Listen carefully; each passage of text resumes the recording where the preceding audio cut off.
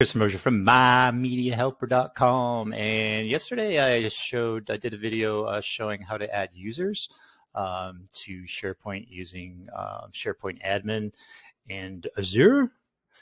Today I'm going to show you how to do permissions for those particular users.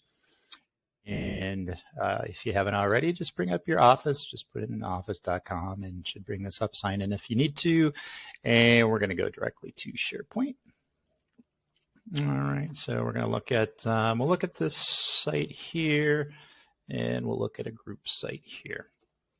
So the first thing I want to show you is once this gear comes up, sometimes the gear doesn't come up right away, so you kind of got to wait a second. So we're going to go into permissions. So you can add permissions here. You can go into advanced settings. We're going to do both on this particular one. So let's go into advanced settings. I want to show you something first.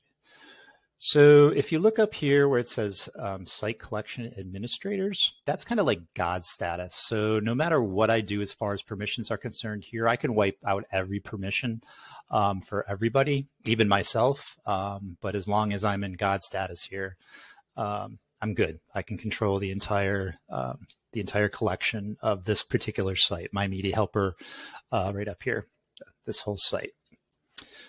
So if it's your license, then you've probably got God status already. You can add others for God status, and I just call it God status. It's Site Collection Administrator. It's basically you got domain over everything. So I can add whomever I want. I mean, these are all me. Those are just examples I used when I put in the users. Oops.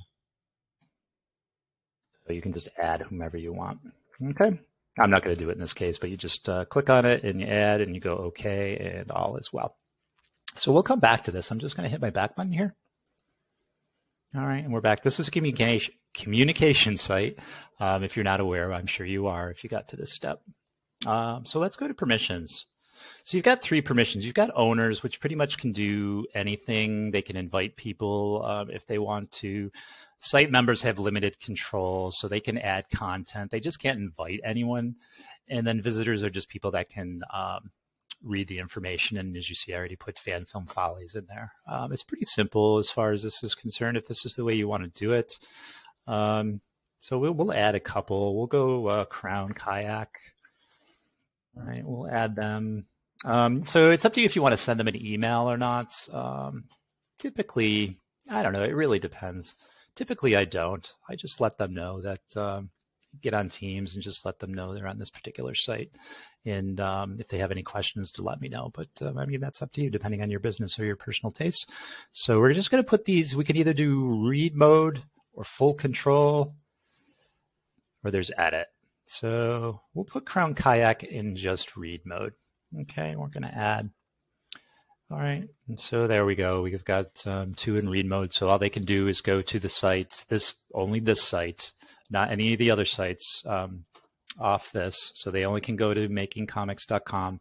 That's the only permissions that they have. They do not have permissions for the rest of the sites that are under this URL or this address, if you will. Okay, let's add one more. Let's, I'm trying to, T or not to be, I believe. Yep, to be or not to be. So I'm not going to send them an email. I'm going to put them in edit status. All right, so they can make changes. They just can't invite. Just can't invite anybody. There's to be or not to be. And then there's the other two. So there's another one that you can do. You can put everyone except external users. So that's everyone under this collection. Any user under this. So basically you're opening it up, right? It's an intranet. SharePoint is pretty much used for intranet. It can be internet as well, but it's pretty much for most businesses, it's just an internal thing. So this opens it up for everybody under this particular URL. So anyone that works for the company under that URL can get in and check out these pages. And so we'll just do that. And I'll just put them in read status. I don't need to send the whole group an email. So we'll just add there. Okay. So let's go to advanced permission settings. All right, now I'm going to show you, if you go into members, there's to be or not to be. I put them in there. So there I am. And then finally, if you go into visitors.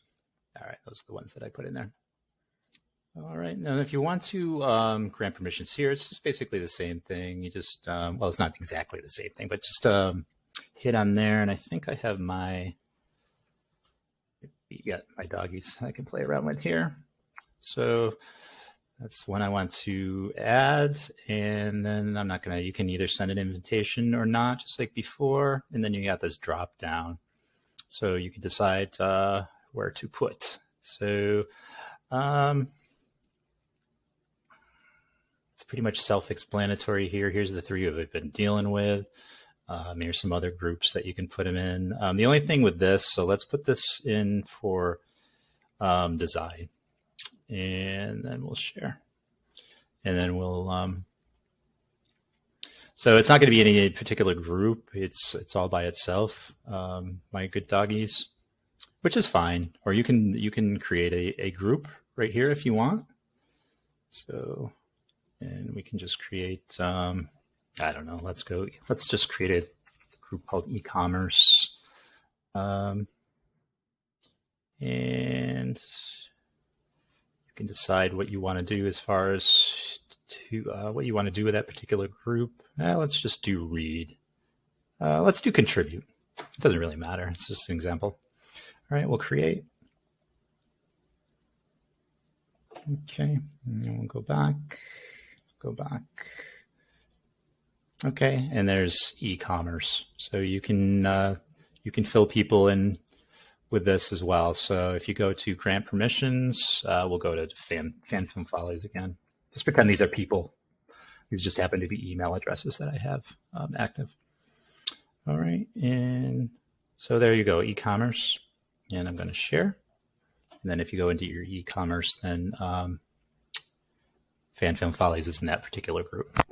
Okay, so that's for communication site. Let's go to individual folders and files. So let's go back here. Go to SharePoint again and go here. Okay, this time we're going to go to content, site contents. So let's start with a folder. We'll go documents. All right, you want to go to settings. So you're going to hit these three buttons here on top of each other, like a snowman. I don't know. And go to settings. Okay, you want to go to over here, permissions and management. You want to go 2 down for permissions for this document. So by default, it's going to have these 3 groups for that particular folder. You don't need to do that. You can actually delete those. And the way you do that is just you can do one at a time or just grab all these. Now, remember, you are deleting everybody. And remember, I'm a part of this. I'm in the owner, but I also have God status. So I have administrator's rights. Because of that, even if I delete myself off these permissions, I still have access.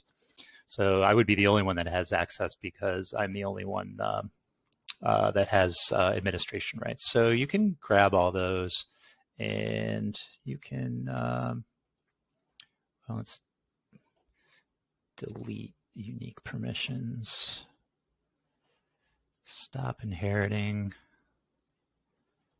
All right, and then we'll remove user permissions. Okay, let's see what this is about. Oh, okay, so that has a unique permission on there. So, all right, you just want individuals on this particular thing. So you're going to grant permission on this particular folder. As you see, share documents. I'm going to do full control. I'm not going to send an email. I'll give myself full control. And then you can put as many people as you want in here. And film follies, complete control. Okay, and then you can share. And if you just refresh. So these are the 2 entities that can access that particular folder. And you can break it down more. Let me get back. And you can do the same thing with files. So let's just go into a document and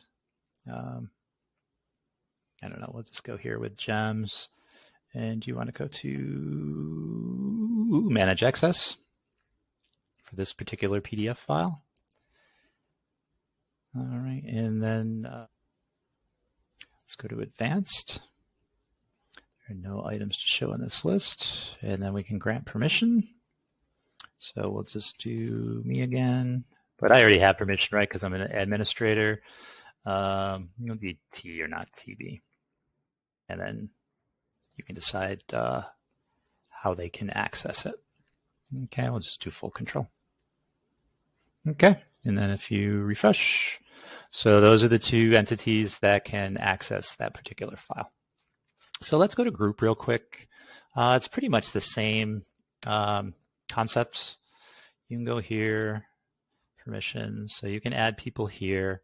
As you see, there's an additional element. So there's your communication group owners.